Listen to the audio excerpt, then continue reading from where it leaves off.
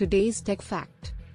Hello and welcome to this short video about the first computer mouse. Here you can see the wooden mouse and Sir Doug Engelbart. In 1963, Douglas Engelbart invented the first computer mouse, made of wood and with just one button. It used toe wheels to detect movement and revolutionized the way people interact with computers. Demonstration of first mouse by Sir Doug Engelbart. This simple, yet innovative device paved the way for graphical user interfaces and made computers more intuitive and efficient to use. Today, the mouse is an essential tool for millions of computer users worldwide. Thank you for watching this video. We hope you learned something new about the fascinating history of the computer mouse.